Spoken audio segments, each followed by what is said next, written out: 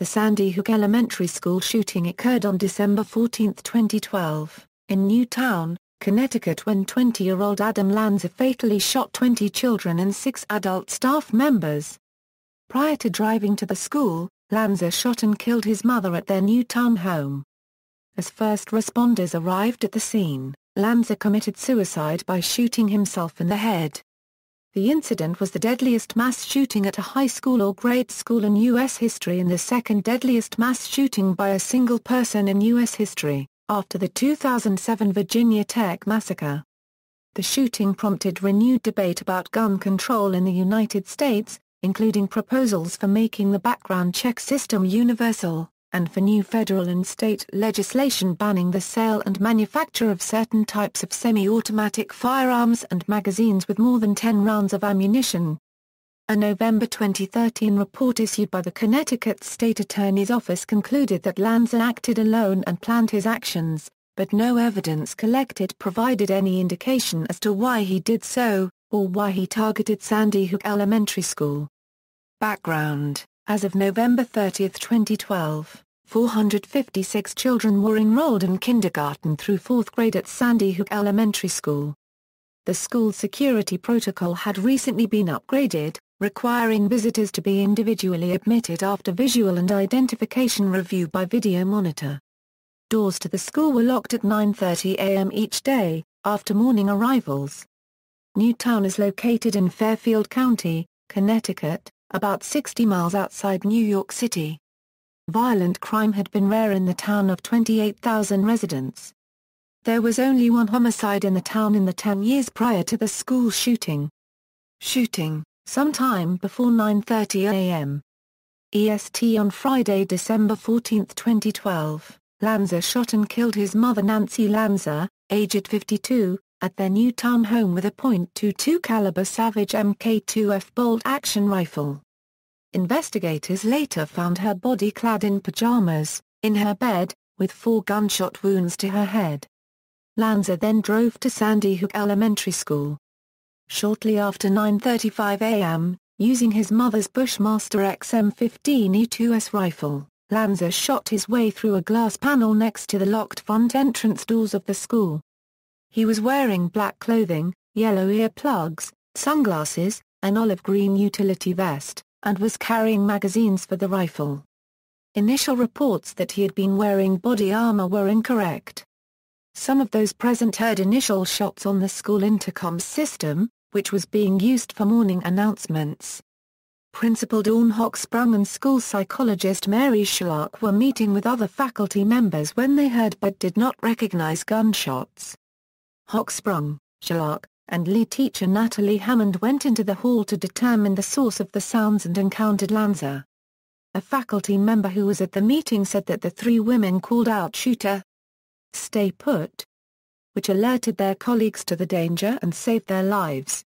A teacher hiding in the math lab heard school janitor Rick Thorne yell "Put the gun down!" An aide heard gunshots. Thorne survived. Lanza killed both Hochsprung and Sherlock. Hammond was hit first in the leg, and then sustained another gunshot wound. She lay still in the hallway and then, not hearing any more noise, crawled back to the conference room and pressed her body against the door to keep it closed. She was later treated at Danbury Hospital. A 9-year-old boy stated that he heard the shooter say, "Put your hands up," and someone else say, "Don't shoot," as well as people yelling, and many gunshots over the intercom, while he, his classmates, and teacher took refuge in a closet in the gymnasium. Diane Day, a school therapist who had been at the faculty meeting with Hochsprung, heard screaming, followed by more gunshots. A second teacher, who was a substitute kindergarten teacher, was wounded in the attack. While she was closing a door further down the hallway, she was hit in the foot with a bullet that ricocheted. Lanza never entered her classroom. After killing Hochsprung and Sherlock, Lanza entered the main office, but apparently did not see the people hiding there, and returned to the hallway. Lanza then entered a first-grade classroom where Lauren Russo, a substitute teacher, had herded her first-grade students to the back of the room and was trying to hide them in a bathroom when Lanza forced his way into the classroom. Russo, behavioral therapist Rachel Dvino, who had been employed for a week at the school to work with a special needs student, and 15 students in Russo's class were all killed. 14 of the children were dead at the scene. One injured child was taken to a hospital for treatment but was later declared dead. Most of the teachers and students were found crowded together in the bathroom. A 6-year-old girl was the sole survivor and was found by police in the classroom following the shooting. The surviving girl was hidden in one of the corners of the classroom's bathroom during the shooting. The girl's family pastor said that she survived the mass shooting by remaining still and playing dead. When she reached her mother, she said, "Mommy, I'm okay, but all my friends are dead." The child described the shooter as a very angry man. A girl hiding in a bathroom with 2 teachers told police that she heard a boy in the classroom screaming, "Help me. I don't want to be here." Followed by Lanza saying, "Well, you're here," followed by more hammering sounds. Lanza next went to another first-grade classroom nearby, where there are conflicting reports about the order of events. According to some reports, the classroom's teacher Victoria Lee Soto had concealed some of the students in a closet or bathroom, and some of the other students were hiding under desks. Soto was walking back to the classroom door to lock it when Lanza entered the classroom. Lanza walked to the back of the classroom, saw the children under the desks and shot them. First grader Jesse Lewis shouted at his classmates to run for safety, which several of them did. Lewis was looking at Lanza when Lanza fatally shot him. Another account, given by a surviving child's father, said that Soto had moved the children to the back of the classroom and that they were seated on the floor when Lanza entered. According to this account, neither Lanza nor any of the occupants of the classroom spoke. Lanza stared at the people on the floor, pointed the gun at a boy seated there, but did not fire at the boy, who ultimately survived. Lanza fired at another child in the class several times, but he was protected by the stuffed animal he was holding. The boy got up and ran out of the classroom and was among the survivors. A Hartford Courant report said that 6 of the children who escaped did so when Lanza stopped shooting because his weapon jammed or he erred in reloading it.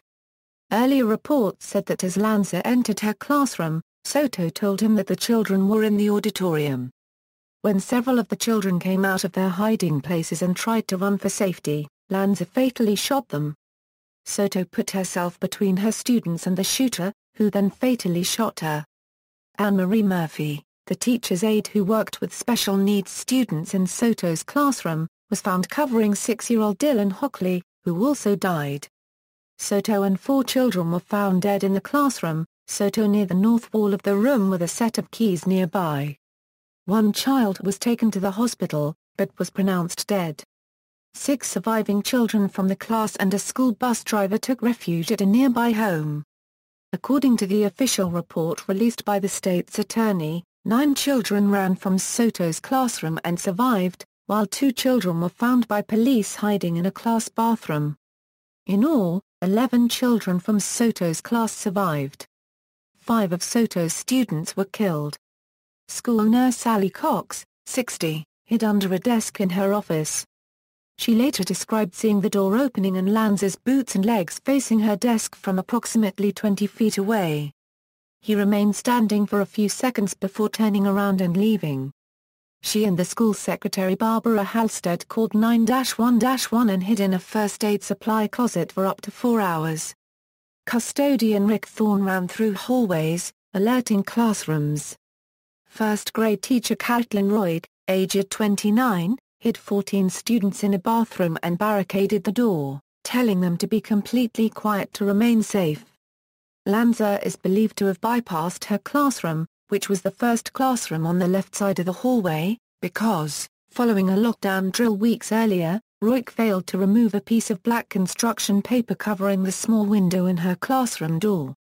Lanza may have believed that Royd's classroom was empty because the door was closed and the window was covered. School library staff Yvonne Sage and Mary Ann Jacob first hid 18 children in a part of the library the school used for lockdown and practice drills. Discovering that one door would not lock, they had the children crawl into a storage room, where Sage barricaded the door with a filing cabinet. Music teacher Mara Rose Christopic, 50, barricaded her fourth graders in a tiny supply closet during the rampage. Lanza arrived moments later, pounding and yelling "Let me in," while the students in Christopic's class quietly hid inside. Two third graders, chosen as classroom helpers, were walking down the hallway to the office to deliver the morning attendance sheet as the shooting began. Teacher Abby Clements pulled both children into her classroom, where they hid. Laura Feinstein, a reading specialist at the school, gathered two students from outside her classroom and hid with them under desks after they heard gunshots. Feinstein called the school office and tried to call 911, but could not connect because of lack of reception on her cell phone. She hid with the children for approximately 40 minutes, before law enforcement came to lead them out of the room.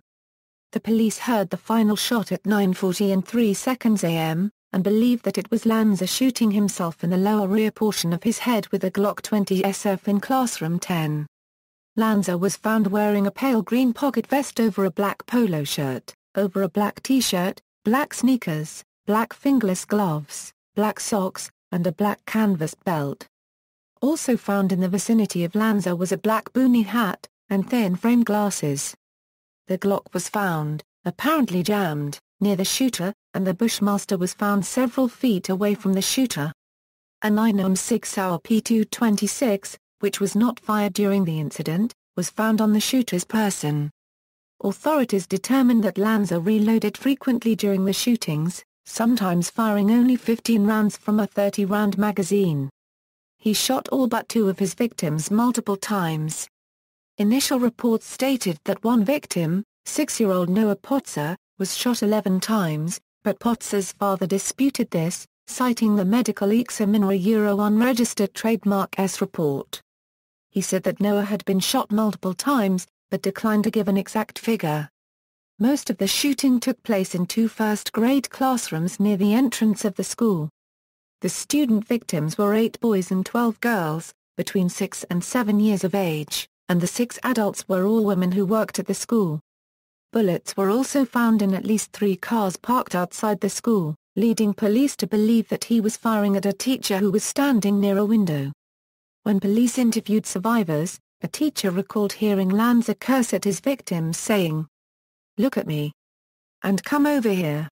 And look at them." First response: the first call to 911 was around 9:35 a.m.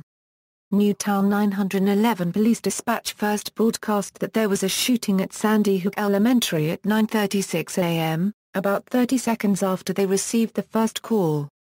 Connecticut State Police were dispatched at 9:37 a.m. Newtown police arrived at the school street at 9:39 a.m., approximately 4.5 minutes after the 911 call, and Connecticut State Police arrived at the school street at 9:46 a.m. Newtown police first entered the school at 9:45 a.m., approximately 10 minutes after the first 911 call and approximately 14 minutes after the shooting had started. This was approximately 5 minutes after the last shot was heard. No shots were fired by the police.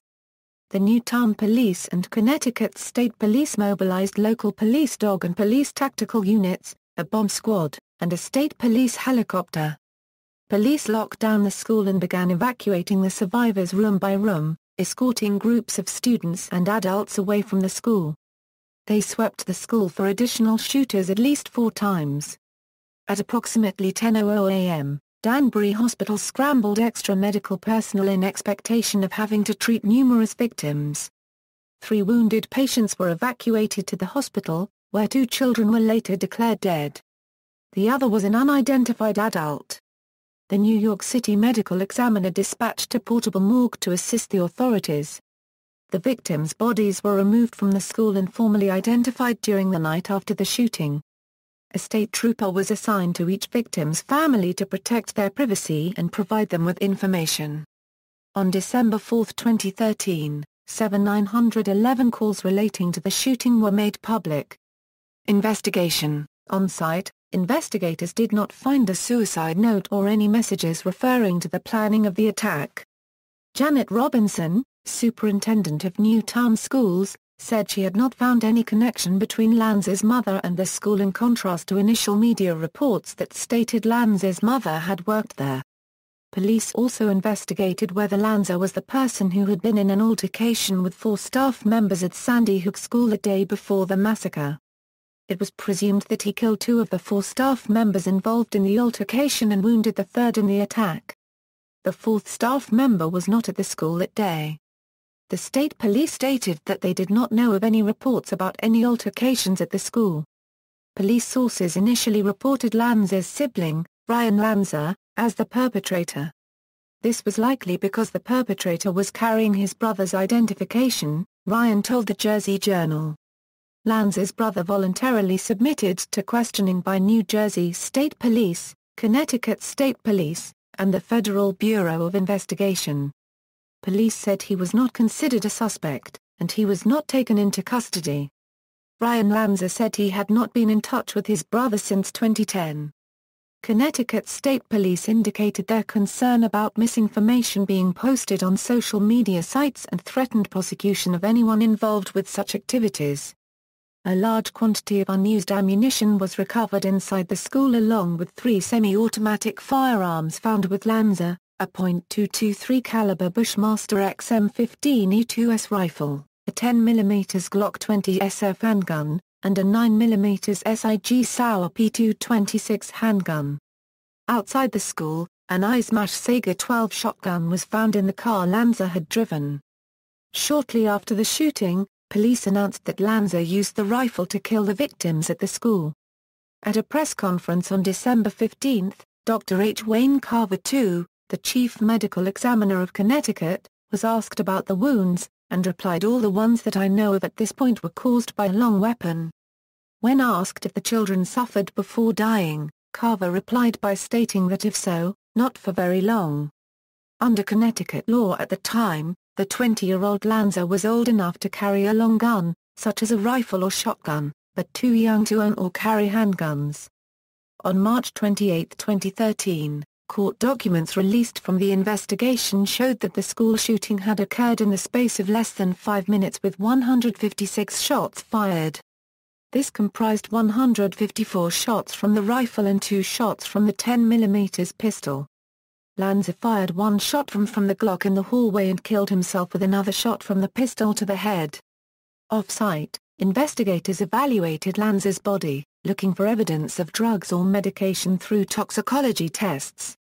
Additionally, although unusual for an investigation of this type and unlikely to provide conclusive information, DNA testing of Lanza was utilized. The results of the toxicology report were published in October 2013, and stated that no alcohol or drugs were found in his system. Lanza's autopsy showed no tumors or gross deformities in his brain. Lanza removed the hard drive from his computer and damaged it prior to the shooting, creating a challenge for investigators to recover data. At the time of publication of the final report, it had not been possible to recover data from it.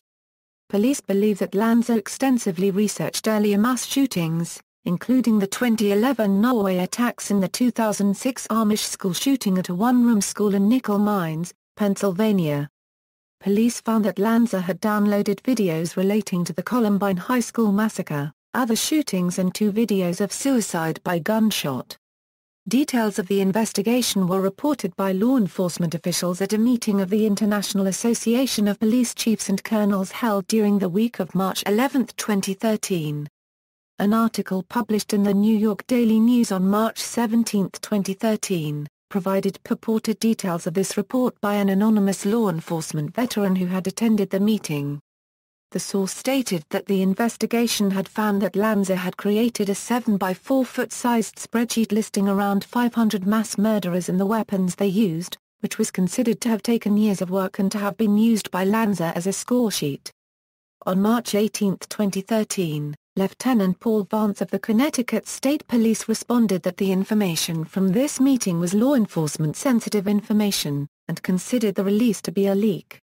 The March 28 documents also provided details on items found at Lanza's home, including 3 samurai swords, a newspaper article about the Northern Illinois University shooting, and a National Rifle Association certificate. The NRA denied that Adam Lanza or Nancy Lanza were members, and reporters noted that the NRA site provides training certificate completion templates for courses offered by NRA-affiliated instructors. A gun safe was found in a bedroom, and investigators found more than 1,400 rounds of ammunition and other firearms.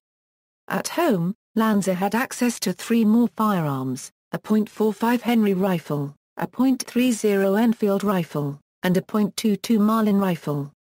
These were legally owned by Lanza's mother, who was described as a gun enthusiast. According to Time magazine, authorities also found a photograph of Adam Lanza holding a gun to his head at his home following his death. According to the New York Times, law enforcement officials commented that Adam Lanza would spend most of his time in his basement doing solitary activities, some of which include playing video games, one of which was the warfare game Call of Duty. According to these officials, it also appeared that Lanza may have taken target practice in the basement. Final report. The final report summarizing the investigation into the shooting was published on November 25, 2013. It concluded that Adam Lanza had acted alone, and that the case was closed. The report noted that Lanza had a familiarity with and access to firearms and ammunition, and an obsession with mass murders, in particular the April 1999 shootings at Columbine High School in Colorado. The report did not identify a specific motive for the shooting, stating the evidence clearly shows that the shooter planned his actions, including the taking of his own life, but there is no clear indication why he did so, or why he targeted Sandy Hook Elementary School. On the question of Lanza's state of mind, the report noted significant mental health issues that affected his ability to live a normal life and to interact with others, even those to whom he should have been close. What contribution this made to the shootings, if any, is unknown, as those mental health professionals who saw him did not see anything that would have predicted his future behavior. The report found no evidence that Lanza had taken drugs or medication that would have affected his behavior, and observed, why did the shooter murder 27 people, including 20 children? A unregistered trademark. Unfortunately, that question may never be answered conclusively, despite the collection of extensive background information on the shooter through a multitude of interviews and other sources. On December 27, 2013, police released thousands of pages of documents pertaining to the investigation. In accordance with law, the names of victims and witnesses were redacted or withheld. The summary report included information about items found on Lanza's computer, including writings and personal beliefs. A former teacher of Adam Lanza noted that he exhibited antisocial behavior, rarely interacted with other students, and was obsessed with writing about battles, destruction and war. Perpetrator, Adam Peter Lanza, and his mother lived in Sandy Hook, 5 miles from the elementary school. He did not have a criminal record. He attended Sandy Hook Elementary School for a brief time. Afterward, he attended St. Rose of Lima Catholic School in Newtown, and then Newtown High School, where he was an honor student. He was taken out of high school at the age of 16, and began attending Western Connecticut State University shortly thereafter. Subsequent to his removal from high school, Lanza was homeschooled by his mother and father, and earned a GED. Lanza's aunt said his mother removed him from the Newtown public school system because she was unhappy with the school district's plans for her son. He attended Western Connecticut State University in 2008 and 2009. Students and teachers who knew him in high school described Lanza as intelligent, but nervous and fidgety. He avoided attracting attention and was uncomfortable socializing. He is not known to have had any close friends in school. Behavioral problems. Lanza was diagnosed with a sensory integration disorder when he started elementary school, and was later diagnosed by a psychiatrist with Asperger's syndrome when he was 13, according to his father, Peter Lanza. He also had obsessive-compulsive disorder. He was referred for treatment for his conditions in October 2006 and was prescribed behavioral-based therapy and Sleexa, an antidepressant. Following objections from Nancy Lanza, the treatment was discontinued after 4 visits, and Lanza stopped taking the medication. His father suspects that Lanza might have suffered from undiagnosed schizophrenia or psychopathy in addition to his other conditions. Peter Lanza said that family members might have missed signs of the onset of schizophrenia during his son's adolescence because they attributed his odd behavior and increasing isolation to Adam's Asperger syndrome. Because of concerns that published accounts of Lanza's autism could result in a backlash against others with the condition, autism advocates campaigned to clarify that autism is a brain-related developmental disorder and not a mental illness. The predatory aggression demonstrated by Lanza in the shooting is generally not seen in the autistic population. Sensory processing disorder does not have official status by the medical community as a formal diagnosis but is frequently one of the characteristics of autism. Kathleen A. Koenig, a nurse at the Yale Child Studies Center, said Lanza had symptoms of obsessive-compulsive disorder because he frequently washed his hands and changed his socks 20 times a day, to the point where his mother did 3 loads of laundry a day. In addition, he would sometimes go through a box of tissues in one day because he could not touch a doorknob with his bare hand. He taped black garbage bags over his bedroom windows. He was fascinated with mass shootings, most notably the Columbine High School massacre and the Northern Illinois University 2008 shooting. He did not allow anybody in his room, he refused to have a Christmas tree in the house, and would not eat his food unless it was arranged in a particular way on his plate. He had also chosen to cut off contact with both his father and brother in the 2 years before the shooting and at one point communicated with his mother, who lived in the same house, only by email. A Word document entitled "Selfish About the Inherent Selfishness of Women" was found on Lanza's computer after his death. Reported 2011 phone call. In January 2014, the New York Daily News reported that Lanza had made a phone call to a college radio station in Oregon in December 2011, in which he used the name Greg, and compared a teenage male shooter to Travis the chimpanzee. An audio recording of the call obtained by the newspaper was said to contain Lanza's voice by 2 of his former high school classmates. Lanza is also said to have discussed the possibility of going onto the radio show in an instant messaging conversation, in which he had the username Smiggles. Danbury State Attorney Stephen Setinsky said Adam Lanza may have called a radio station, but I do not specifically know whether or not that is Adam Lanza on the audio tape. Nancy Lanza, following her divorce from Adam's father, a corporate executive, Nancy Lanza was supported by alimony payments. A relative commented that she did not have to work because the divorce settlement had left her very well off. Initial reports that Nancy Lanza had worked as a volunteer at the Sandy Hook Elementary School were denied by the school's superintendent on December 15, 2012. However, in December 2013, the release of documents related to the case included a card found at Nancy Lanza's home dating from 1999, which read, "Dear Mrs. Lanza, thank you for being such a special volunteer. The children achieved a most successful year with the dedication from your active involvement." Her sister-in-law described Nancy Lanza as a gun enthusiast who owned at least a dozen firearms. She often took her 2 sons to a local shooting range and had them learn to shoot. Peter Lanza said he does not believe Nancy Lanza feared her son Adam. She did not confide any fear of Adam to her sister or to her best friend. She slept with her bedroom door unlocked and she kept guns in the house where she lived with Adam. Reactions. President Barack Obama gave a televised address on the day of the shootings, saying, "We're going to have to come together and take meaningful action to prevent more tragedies like this, regardless of the politics." Obama expressed enormous sympathy for families that are affected. He also ordered flags to be flown at half-staff at the White House and other U.S. federal government facilities worldwide in respect of the victims. On December 16, Obama traveled to Newtown where he met with victims' families and spoke at an interfaith vigil. President Obama honored the 6 slain adults posthumously with the 2012 Presidential Citizens Medal on February 15, 2013. Daniel Malloy, the governor of Connecticut, addressed the media the evening of the shootings near a local church holding a vigil for the victims, urging the people of Connecticut to come together and help each other. Malloy said, "Evil visited this community today, and it is too early to speak of recovery, but each parent, each sibling, each member of the family has to understand that Connecticut, we are all in this together, we will do whatever we can to overcome this event, we will get through it." Hundreds of mourners, including Malloy, attended vigils in various churches in Newtown. On December 17, Malloy called for a statewide moment of silence and church bells to be tolled 26 times at 9:30 a.m. on December 21, exactly 1 week after the school shooting.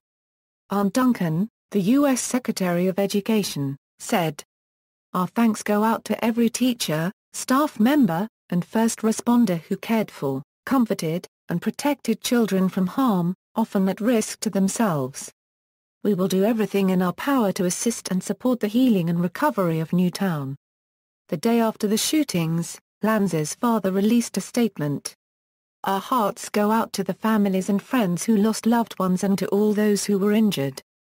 Our family is grieving along with all those who have been affected by this enormous tragedy. No words can truly express how heartbroken we are. We are in a state of disbelief and trying to find whatever answers we can. We too are asking why. We have cooperated fully with law enforcement and will continue to do so. Like so many of you, we are saddened, but struggling to make sense of what has transpired." Leaders from many countries and organizations throughout the world also offered their condolences through the weekend after the shooting. Gun control. The Sandy Hook Elementary School shooting prompted renewed debate about gun control in the United States, including proposals for making the background check system universal, and for new federal and state legislation banning the sale and manufacture of certain types of semi-automatic firearms and magazines with more than 10 rounds of ammunition.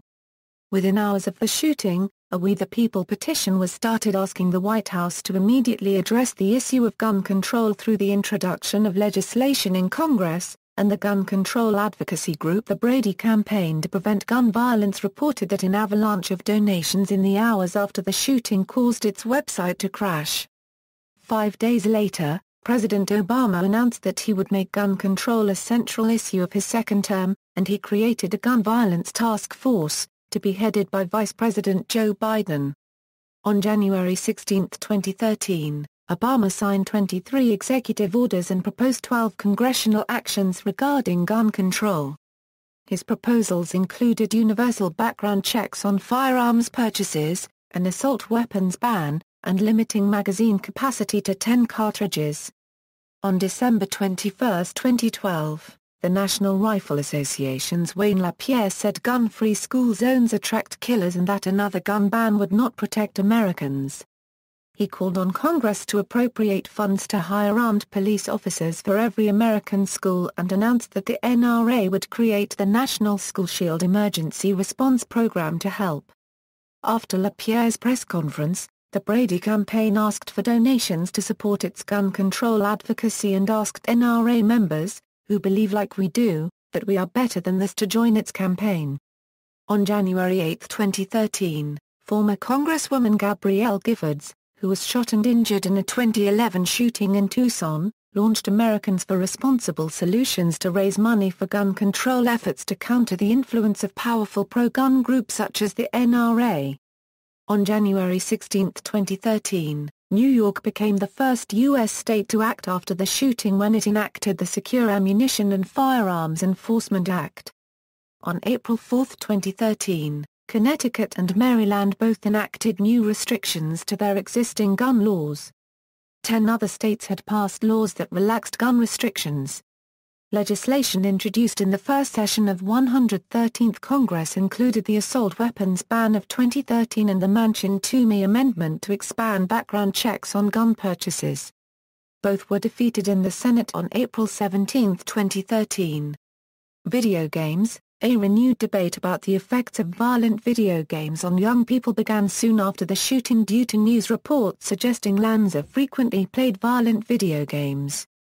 Connecticut Senator Christopher Murphy stated in January 2013 that, as well as guns, video games played a role in the shootings. He said, "I think there's a question as to whether he would have driven in his mother's car in the first place if he didn't have access to a weapon that he saw in video games that gave him a false sense of courage about what he could do that day." Wayne LaPierre, CEO and Executive Vice President of the National Rifle Association, publicly blamed video games for the shooting, specifically targeting the free online game Kindergarten Killers created by Gary Short. Police found numerous video games in the basement of Adam Lanza's home, which was used as a gaming area.